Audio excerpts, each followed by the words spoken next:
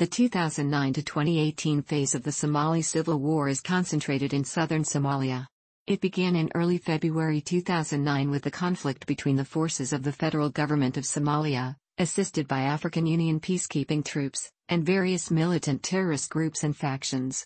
The violence has displaced thousands of people in the southern part of the country. The conflict has also seen fighting between the Sufi al-Sunnah wal Jama'ah and al-Shabaab.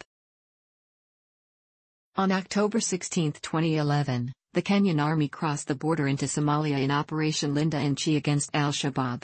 It aimed to seize Kismayo and set up a buffer zone against al-Shabaab. In 2012, Kismayo was captured.